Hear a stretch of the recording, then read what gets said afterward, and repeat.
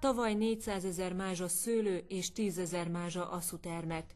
Idén az eddigi tapasztalatok szerint közel 270 000 mázsa szőlőre számítanak a termelők, az asszu pedig minden várakozást alulmúlhat, 1-2 000 mázsa várható. 3 hónapja nem esett nagyobb mennyiségű csapadék Tokaj-hegyalján.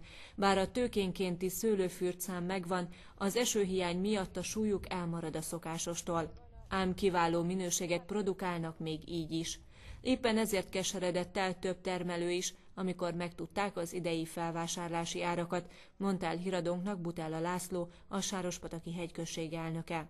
Régen látott, vagy még nem látott minőség van Hegyalján, lényegesen kevesebb termés van, mint megszokott volt, és hát ami az igazán bosszantó ebbe, hogy ezt a hatalmas nagy minőséget nagyon olcsó áron vásárolják föl, és hát a termelők teljesen el vannak keseredve. Még 2008-ban például a sárga muskotáért 80 és 100 forint között fizettek kilogrammonként, addig idén ez az összeg 40 és 60 forintra csökkent. Az asszu szemekért az előző évben 1500-2500 forintot adtak kilogrammonként. Idén már csak 800 és 1400 forint között fizetnek. Átlagosan a felvásárlási ár 40 és 50 forint között van, 90%-ában ez jellemző Hegyaljára.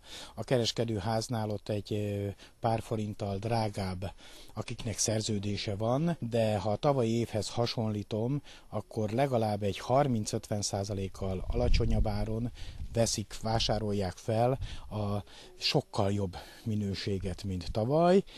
Ettől még elkeserítőbb az asszu, 30 és 50%-kal fizetnek kevesebbet érte, mint előző évben. Zsurki Sándor 4 hektáron művel szőlőt. Elmondása szerint ilyen felvásárlási árak mellett idén már valószínű, hogy alapvető költségeit sem fedezi majd a bevétele. És az értékesítés mellett az árak. Olyan árak vannak, egy kiló asszúért 1000 forintot vagy 800 forintot akarnak fizetni, illetve fizetnek, amiért Bordóba egy kiló szőlőt nem lehet megvenni. A növényvédőszer ára ugyanannyi, mint ott, így 70 forint alatt nem tudunk előállítani szőlőt, és 45 forintot kapunk egy kiló szőlőért.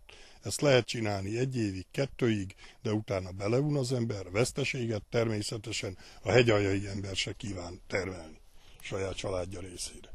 Tokaj-hegyalja szőlőterülete mintegy 5600 hektár, ebből a Sárospataki hegyközséghez közel 680 hektár tartozik. Az összevonást követően 2 város és 3 falu tartozik ehhez a hegyközséghez, mely bár a legkisebb területtel, ám a legnagyobb taglétszámmal 1900 fővel rendelkezik. A Szüret 90%-ban október közepén be is fejeződik ezen a területen.